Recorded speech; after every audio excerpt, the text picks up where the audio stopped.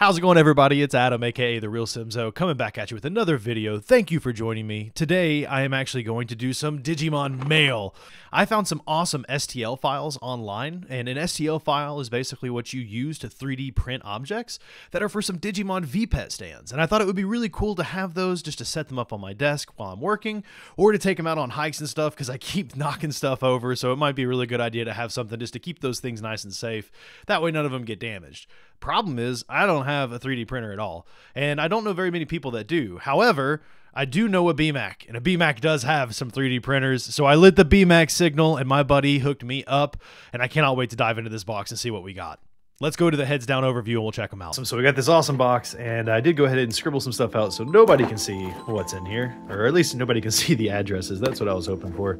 Now, I did light the BMAC signal, and thankfully he was able to help me out. And if you're lucky, I'll get some details and be able to share with you how you can also light the BMAC signal for all of your 3D printing needs.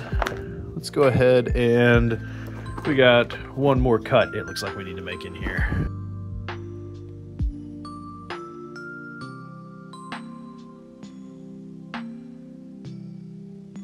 Oh, here we go. Pegasus Printing. Check that out. Thank you, BMAC. Pegasus Printing. What do we got in here? Oh man, it's all kinds of stuff. Like, I think it's from the filament excrement, I think is what you might call that. But here we go. These are the stands. Check that out. It's got the little Digitama on there with a little baby Digimon hatching out. And I had him print me off some that are for the pendulums and some that are also just for like the regular sized V-Pet. So we'll have to see. I think this is a pendulum. Maybe not. That looks like it might just be for a regular V-Pet. Oh, it is. That is dope. So cool. And what else we got in here? Oh, dude. Did you include some cool little boats?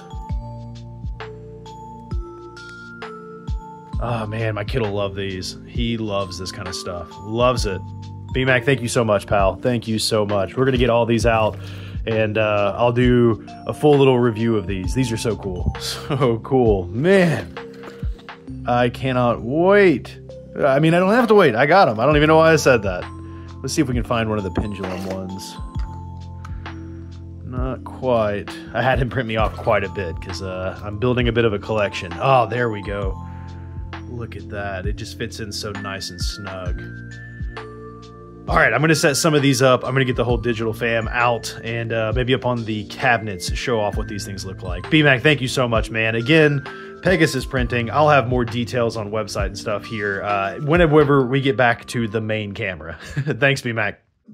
So I had some folks asking to see some of the stuff in the background, and I also got in these awesome new stands, so I figured I'd just show everything off all at once.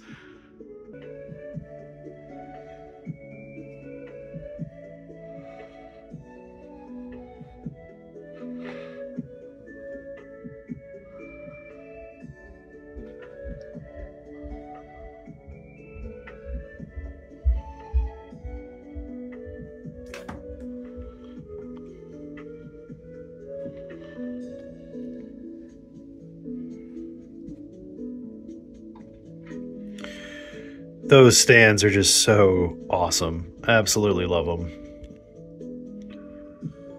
So to be clear, BMAC did not charge me for these. The ETL files were not listed as ones that he could effectively charge people for, so he was just helping me out. What an awesome guy, right?